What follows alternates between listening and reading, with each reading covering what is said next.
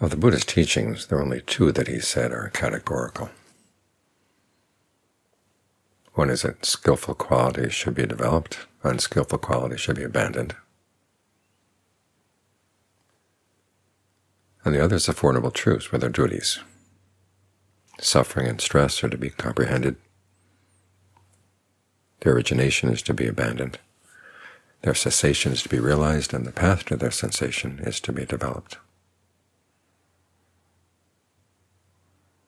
These things are always true, always beneficial, and always should be kept in mind. The question is, when the Buddha talks about right mindfulness, why doesn't he say that? Why does he focus instead on the body in and of itself, feelings, mind states, mental qualities in and of themselves, with no direct mention of the duties of the Four Noble Truths or the duties of skillful and unskillful qualities?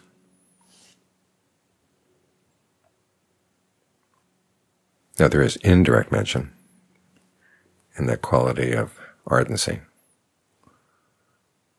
Ardency is what knows its duties and tries to do them well.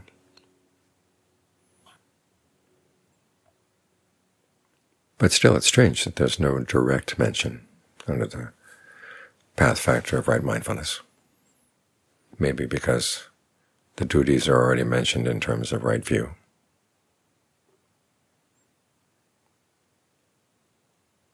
But still, why is there so much emphasis on body, feelings, mind, mental qualities in and of themselves,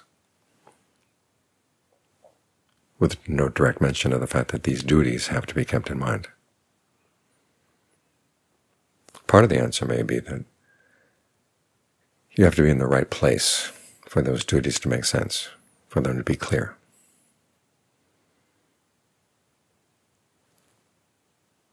And getting you right at the body in and of itself puts you in the right place.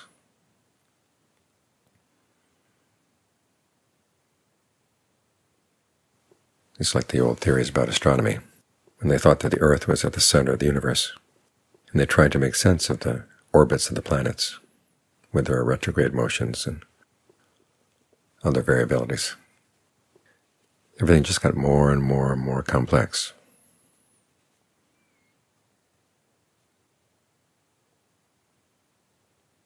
Got harder and harder to understand. When you finally placed the sun at the center of the motions of the planets, then everything made a lot more sense. Things were clearer, became more obvious what was going to happen. And it's the same here.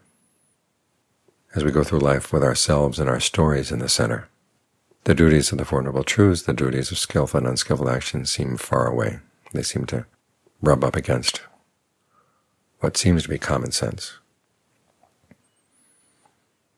But when we can get out of our egocentric point of view, our narrative-centric point of view, and take on a Dhammacentric point of view,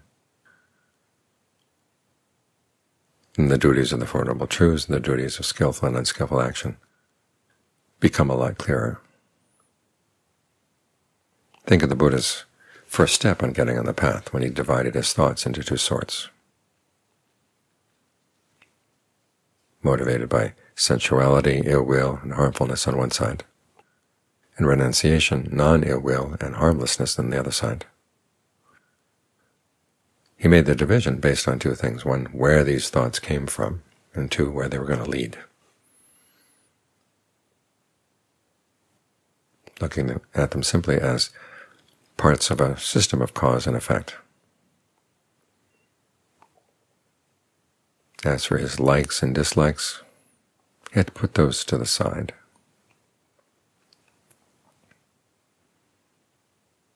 When he was able to do that, then he was able to get the mind into patterns of skillful thinking, and then from there into concentration, and from concentration into awakening. It was because he was able to put his stories to the side and to put the center simply in looking at things in terms of cause and effect, right there in the present moment. That's how he was able to make it all the way to awakening, and to fulfill those duties of the categorical truths.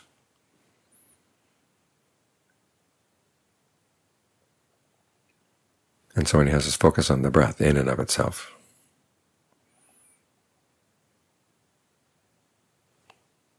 he's trying to take us out of the center and put the breath in the center.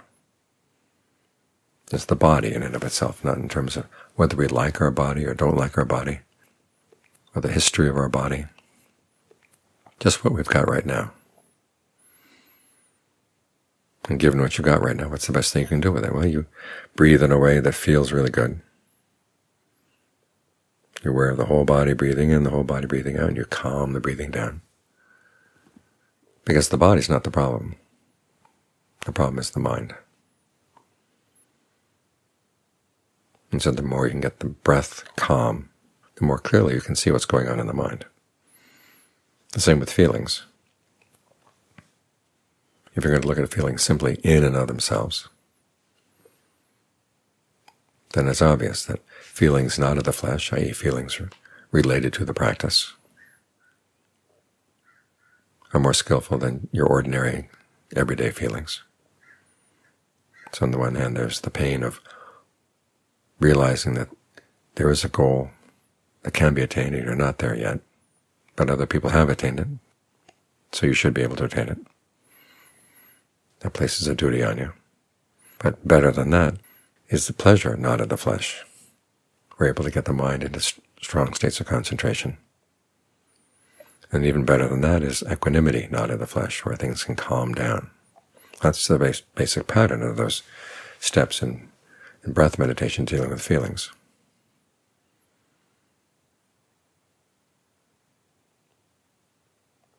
That lets you look directly at the mind. You want to get the mind energized so it feels good inside, it's gladdened inside. When the mind is gladdened, it's easier to settle down. Then you get it concentrated, and then go through the stages of concentration. Release it from the lower ones to get it as still as you can. And there you are, you're in the right place. You're where the Buddha was when he gained awakening.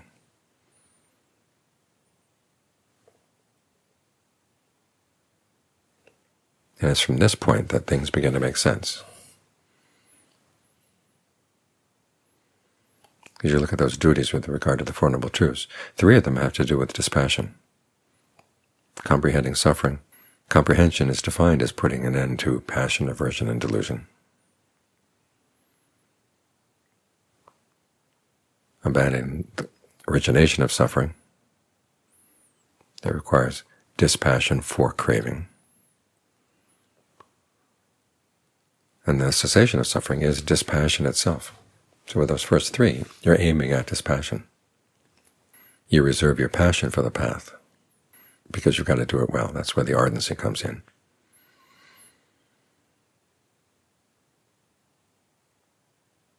But you reflect on the Buddha's analysis of how you give rise to dispassion.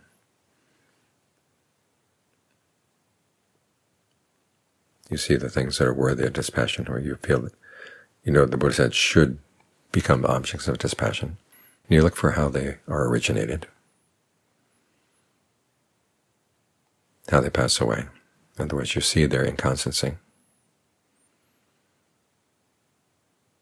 You look for the allure. Why do you go for them when they're inconstant?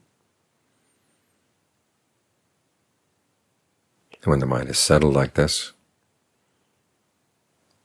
and there's a sense of well-being inside, it's a lot easier to admit to yourself some of the unskillful ways in which you've been going for certain patterns of thought. It's a lot easier to see that they're not really worth it. You've got something better.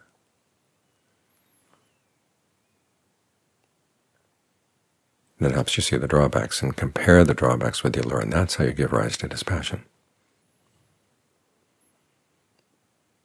So it's from this spot that the duties with regard to the Four Noble Truths begin to make a lot more sense. They're a lot clearer.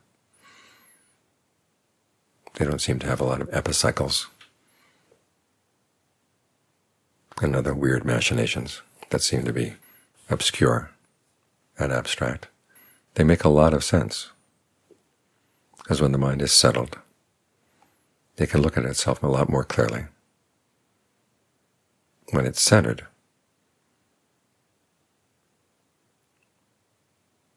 you can apply a lot more focus. You're at the right frame of reference.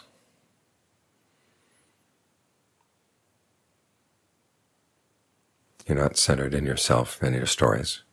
You've moved the center over to simply the present moment in and of itself, mind states in the present moment in and of themselves.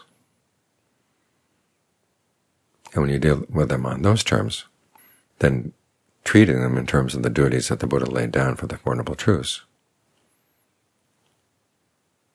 is a lot easier, makes a lot more sense.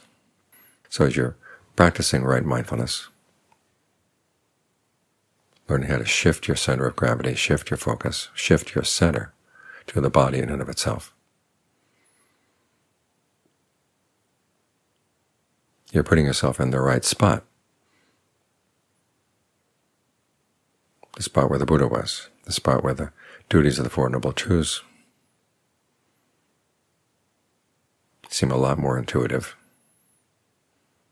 and they're a lot easier to carry out.